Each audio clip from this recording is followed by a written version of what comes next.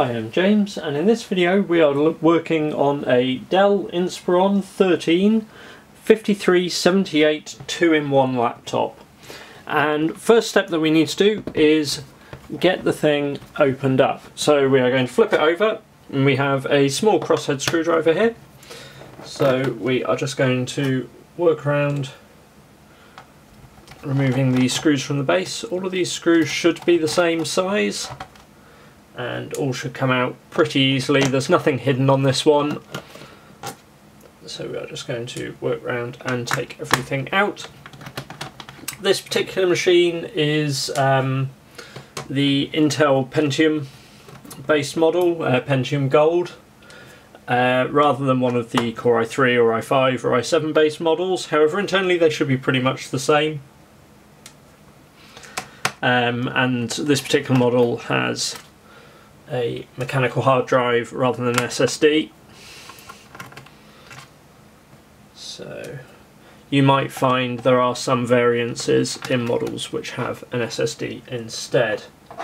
Now, with those screws removed, we're going to take our pry tool, and what we want to do is start releasing along the back edge. Sorry, this isn't very well focused, along here.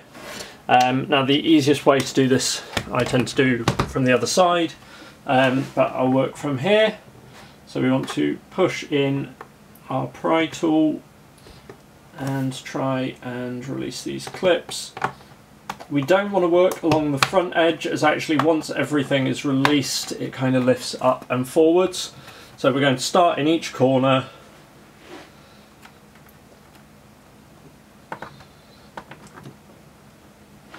and then down the sides.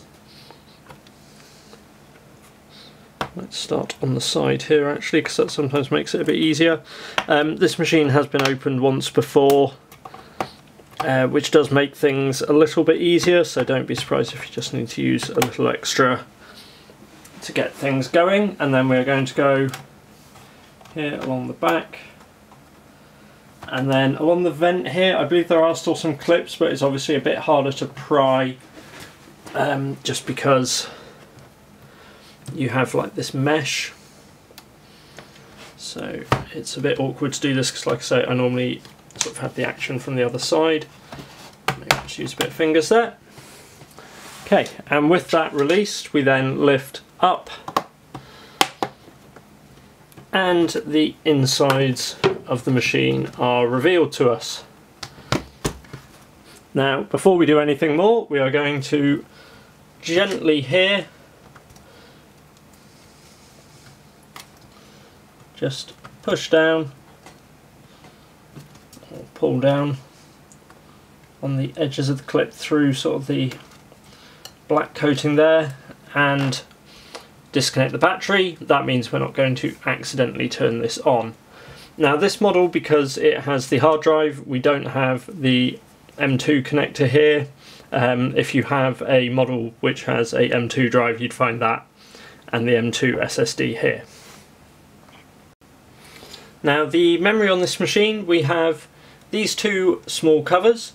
So we can see the first, and in this case only, module that was pre-installed in this machine. We have a 4 gig module here in slot 1, and to reinsert that we just push in and push down, and on the other side we can see DIMM 2 is empty.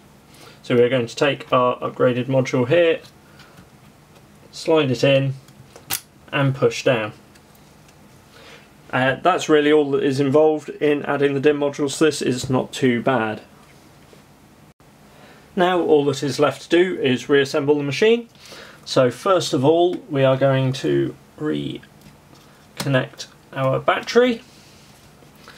We then want to take the base for the system, and now there are some magnets in here which actually help sort of line this up, and we want to make sure it is in place and make sure we get it lined up along this front edge. So kind of press down and get those clips in place first, because that way everything going further backwards will be in the right place. We then press down around And all that is left to do now is to put back our screws and fire the laptop back up. I hope you found this video useful. I've done a few different guides for this machine covering different aspects of it, so do check out my other videos. Hit a like if you found this video useful, and let me know in the comments what you've done to upgrade your Dell Inspiron 13-inch 2-in-1 system. Thanks for watching, and like I say, I hope this has been helpful.